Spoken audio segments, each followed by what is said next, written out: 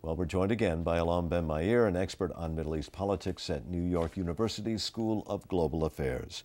Good to see you again. My pleasure. Thank you for having me.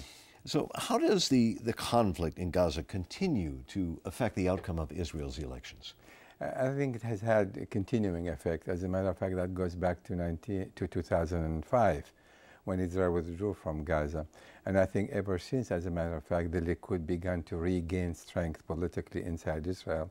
And the last war, of course, with Gaza has further engendered further support for the Likud party.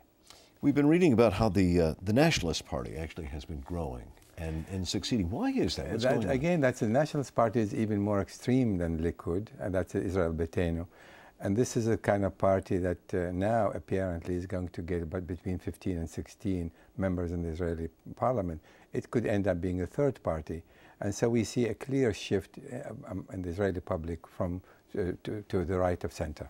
And so that would be pretty much the government we're likely to see then as a result of the election? The likelihood that those that the right of center will be able to garner perhaps up to 65 members in the Israeli new parliament, and that will be obviously sufficient to form a government if Netanyahu so chooses to do.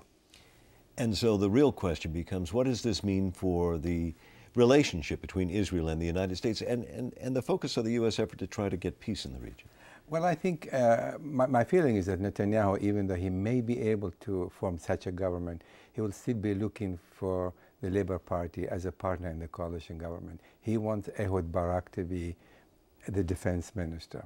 This will also signal to the Israelis that he is still open to the negotiation with the Palestinians, as well as send a message to the United States that he is going to be flexible. Barak represents that kind of flexibility. He also needs him to send a message to the Arab world, to the Palestinians. He has a very tough defense minister, and he may very well go for him.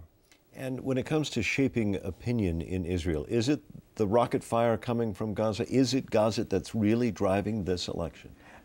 Gaza represents a fact of life there because it's been the violence has been repeated, been daily. But the violence in general, it's the problem that Israelis are facing, and those groups, extremist groups, that to this day have not reconciled themselves with Israel reality. And so the Israelis are very concerned, albeit the majority wants to make peace, but they have a great deal of concern as to whether certain parties among the Palestinians are prepared for that. Alon Ben-Meir, as always, we appreciate it. Thank you. Thank you. My pleasure.